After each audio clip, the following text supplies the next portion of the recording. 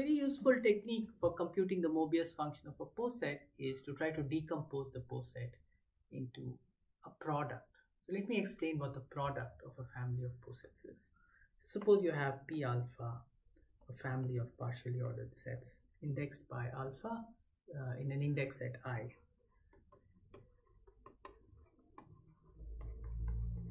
The product poset is the poset on the Cartesian product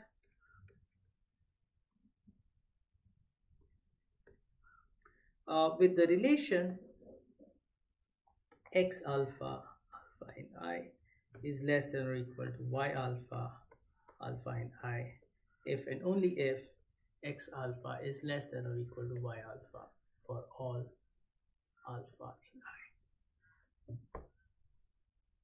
This becomes a partially ordered set, and it's called the product of the posets P alpha.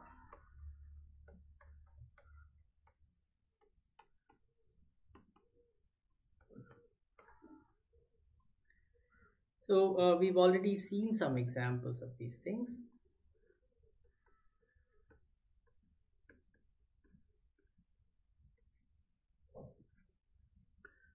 Firstly, we had n cross n with the relation ij is less than or equal to I prime j prime if and only if I is less than or equal to I prime and j is less than or equal to j prime. And this is clearly an example of a product poset. Let's look at another more interesting example, which is you take positive integers and the divisibility partial order. Now if you look at two integers m and n such that m divides n, then the interval mn is isomorphic. So this consists of integers which are divisible by m and divide n. But if you divide those integers by m, you just get all the integers which are divisible by n by m. Okay, and so in order to understand this interval, it's enough to understand this interval. And so let's look at this thing. So 1 comma n, now I'll just drop the m here. So what is this? Can we write this as a product? So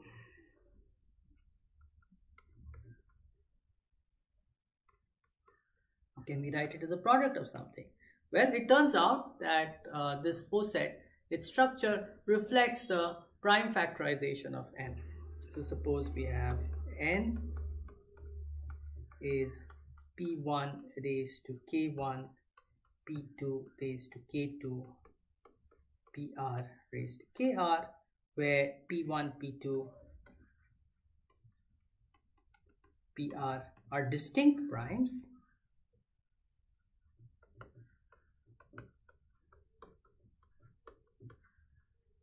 and k1, k2, kr are positive integers. Then we have that 1 comma n is isomorphic to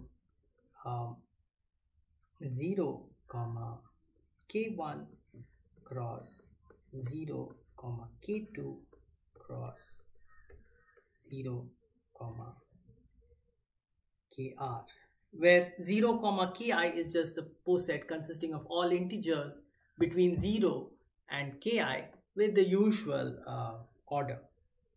And how do you get this isomorphism? Well, any number in here is of the form p1 raised to r1. So if you have an integer k belongs to this, then k is of the form p1 raised to r, let's not use r, p1 raised to l1, pr raised to lr, where li lies between 0 and ki. So 1 comma n consists of such integers, and clearly divisibility just means, so if you have an integer corresponding to L1, L2, LR, and another integer corresponding to M1, M2, MR, then the former divides the latter if and only if Li is less than or equal to Mi for each I. And that gives you an isomorphism between these two posets. Okay, the last example that I'm going to do here is the power set. So let's take any set X and let's consider the poset P consisting of all subsets of X under containment. And let's say 2, this notation box 2 means the set 1, 2 with the usual order on it. And the power set of X, this partially ordered set, is isomorphic to the product over all X in X of this poset 2. So of X, cardinality of X many copies of 2. So we can usually write this as box 2 to the X. And again, I'll just tell you what the correspondence is.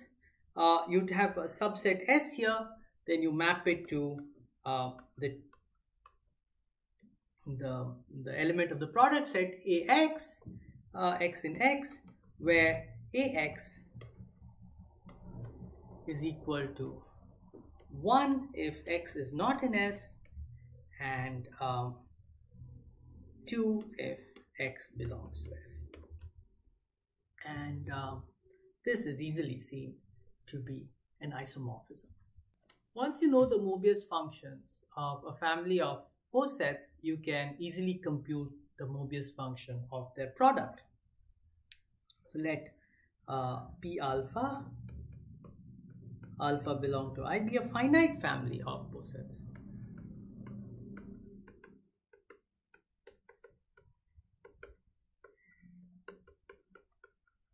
With the property that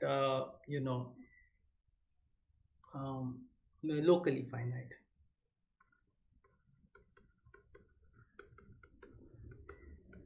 So this just means that each poset P alpha is locally finite, and this indexing set I is also finite.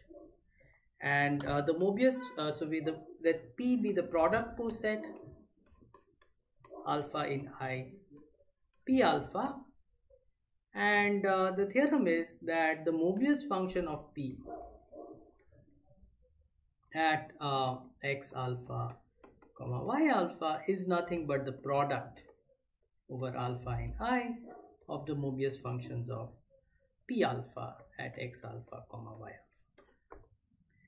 alpha. For the proof, I just need to show that this function given on the right hand side here is in fact a multiplicative inverse of zeta.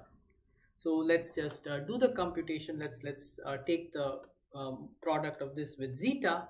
So what we get is a summation. So let's just call that RHS, or let's call this mu tilde X alpha, Y alpha. So what we have is mu tilde X alpha, Y alpha. Maybe I'll write it like this: mu tilde star zeta of X alpha, Y alpha. Well, by definition, this is mu tilde. Let's put it like this: summation over all Z alpha, mu tilde X alpha, Z alpha, and times zeta of Z alpha, Y alpha. But zeta is 1 unless so we can just replace this by Z alpha less than or equal to Y alpha and greater than or equal to X alpha. Okay, but now the point is that this set of Z alpha that are in between X alpha and Y alpha,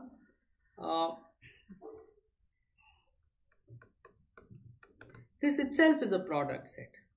So this interval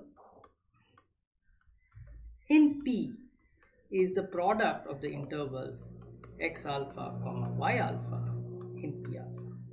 And so this sum can be factored.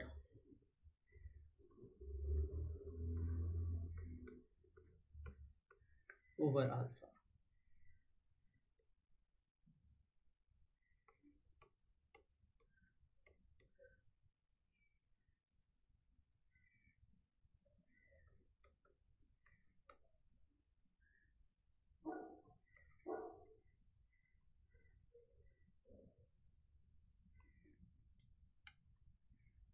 Sorry, this is sum over z alpha less than or equal to y alpha mu p alpha x alpha comma z alpha. But this is nothing but the product over all alpha in I delta, because this mu p alpha is indeed the Mobius function of p alpha. So this sum will be delta p alpha of x alpha y alpha. But that is nothing but delta p of x alpha comma y alpha. So the Mobius function of the product is the product of the Mobius functions of the factors. Mu tilde here is indeed the Mobius function of the product. So let's apply this to a few examples. We've already in fact computed the Mobius functions of the power set of a finite set and of n squared. You can go back and check that those calculations are actually consistent with this product decomposition. But let me just show you the computation of the most classical Mobius function, the Mobius function of positive integers under divisibility using this idea. So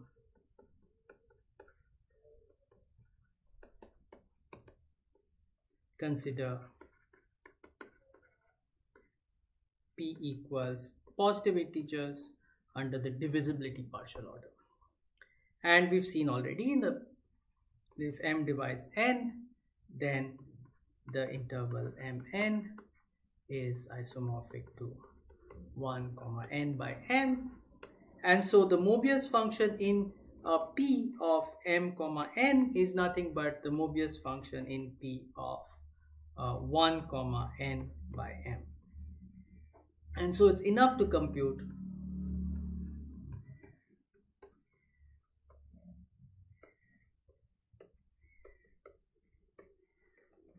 mu p 1 comma n for every n in p, which is classically in fact denoted by mu subscript n.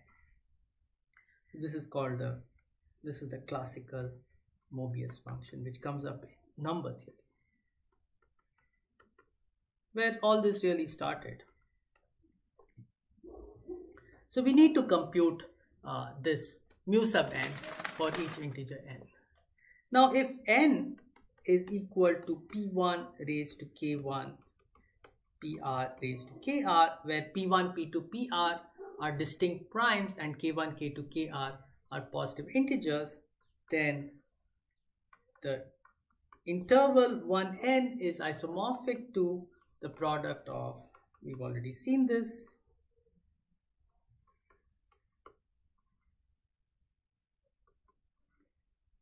and this is a subposet of non-negative integers with the usual order.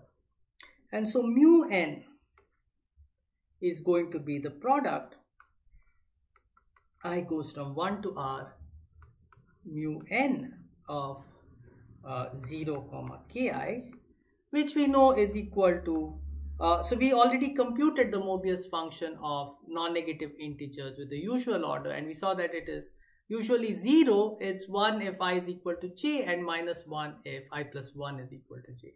So this thing is 0 if ki is greater than 1 for any I, because then one of these factors will become 0. It is minus 1 to the r otherwise. So that means that all the ki's are either are 1. So we are looking at the number of prime factors. The integer n is square free. It is not divisible by the square of any prime, and it has r prime factors. And in that case, each of these Mobius functions, this will just be mu n of 0, 1, and that's minus 1, so we get minus 1 to the r otherwise. And this is the computation of the classical Mobius function in number theory.